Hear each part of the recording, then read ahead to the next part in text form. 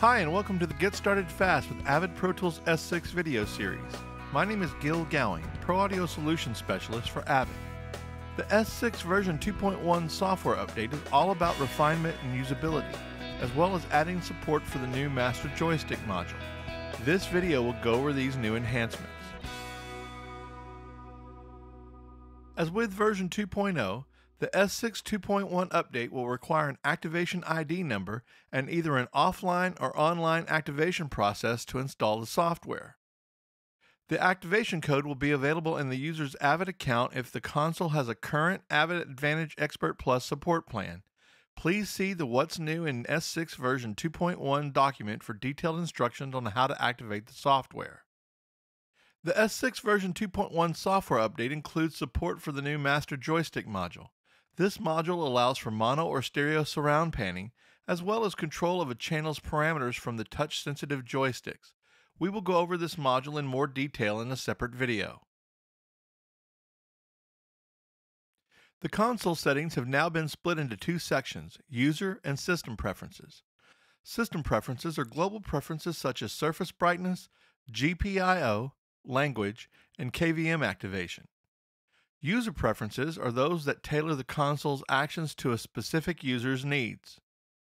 As these user preferences are very detailed and will vary greatly from user to user, you now have the option of saving and recalling these user preferences. This is done from the bottom of the User Preferences settings page.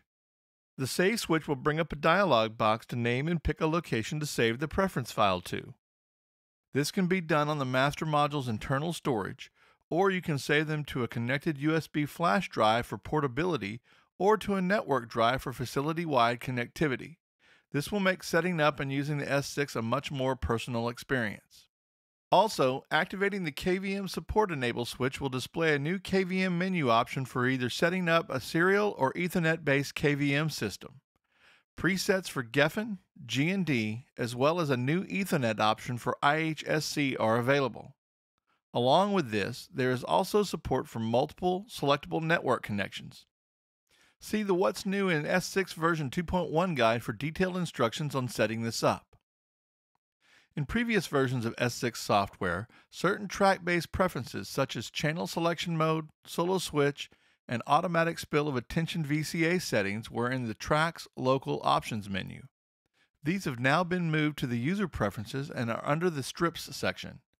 This will allow these preferences to get stored and saved with the other user preferences.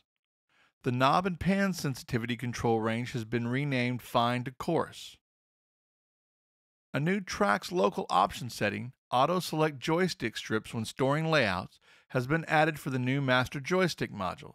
This preference determines the state of the joystick blocks when storing layouts.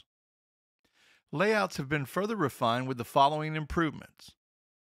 You can now exit a layout by pressing the Select Layout soft key.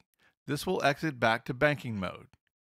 You can also exit out of a layout by pressing the Type switch and selecting the track type to display. This is also a new feature in that you can now display any track type without being in a spill zone in the top level of the surface. To exit out of this view, just select the All track type. You can now have VCA masters as members and spill them within an already spilled VCA. To unspill up one level, press the menu switch once quickly. To completely unspill and exit VCA spill mode, press and hold the menu switch for longer than 1 second. The input function parameters for remote-controlled mic preamps have changed to a more intuitive layout. The order is as follows: input assign, gain, phantom, phase, high-pass filter, pad, source, and impedance. For pan improvements, in addition to adding support for the Master Joystick Module, link and inverse pan control have been added to the pan parameters. These can be accessed from the channel strip encoders in either strip mode or expand mode, as well as from the Master Module home screen. The resolution of some functions, such as EQ parameters, has been increased, and now S6 can get to all of those values. The knob sensitivity slider, if set all the way to the left, will give you maximum fine control of these parameters. If you prefer to have the knobs respond more coarsely most of the time, set the slider where you want. Then hold Command for Mac or Control for PC to put the encoder into a temporary find mode. On the Master Module homepage, individual inserts now have slightly different colors to differentiate between each plugin's controls. For auto-population in both Expand Zone and Home Screen function views, you can now specify individual insert slots. Go to the home screen and tap on the gear icon. In the selectors for primary and backup function views for both Expand Zones and Home Screen functions, you now have the choice of specifying inserts 1 through 10 as a default view. This will automatically show that insert's parameters when selected. The bank and nudge switches now light up to show if there are channels to bank or nudge in that direction. They will also show the color of the type of tracks they can bank at that time. Dark green for VCA spill, dark blue for layouts, and light blue for top-level banking mode, track types, or workstations. For Expand Zone display module improvements, there is now a magenta outline around the Expand Zone parameters on the display module. Also, if a plugin supports EQ and dynamic plots, they are now shown in the Expand Zone. In version 2.1, the soft keys have been added to and further refined for even more functionality and better control over your workflow. First, you can now load and save custom soft key app sets. At the bottom of the soft keys screen, there are now load and save switches. Pressing the save switch will bring up a dialog box to save the current soft keys app set.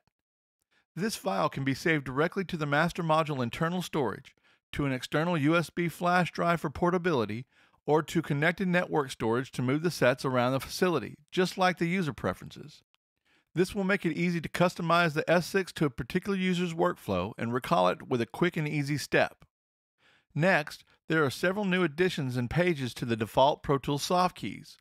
New Pro Tools features like commit, track bounce, and all the new fade functionality in Pro Tools 12.3 have been euconized and added. There is also a new view for show hide tracks, letting you quickly see just the tracks you need in the session right from the console. More advanced setup for solo, MIDI, and video, as well as import-export features and commands have also been added. On the Master Module Write Session 1 page, a pan window show hide command has been added.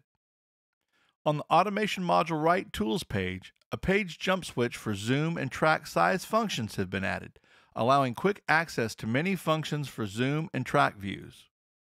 To help with the navigation of all 4 soft key screens at one time, you can now use the numeric keypad in conjunction with the Shift modifier switch to change all 4 screens to different views, depending on what workflow is currently needed. There are 10 presets defined in this chart.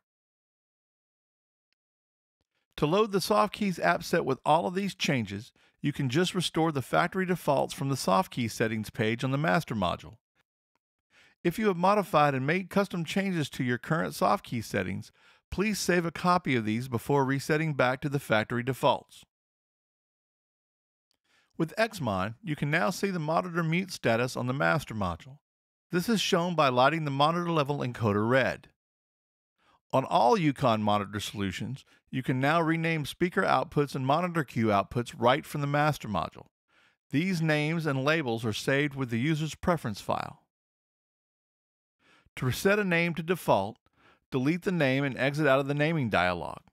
The default name will then be restored. So as you can see, the 2.1 S6 software update is about refining the workflow process and making things easier to accomplish. Add to that, the ability to save preferences and soft key settings lets the user create their own custom environment and take it with them anywhere they need to go. And now with the Master Joystick Module, there are more creative options than ever before. Thanks for watching, and let S6 inspire your creativity.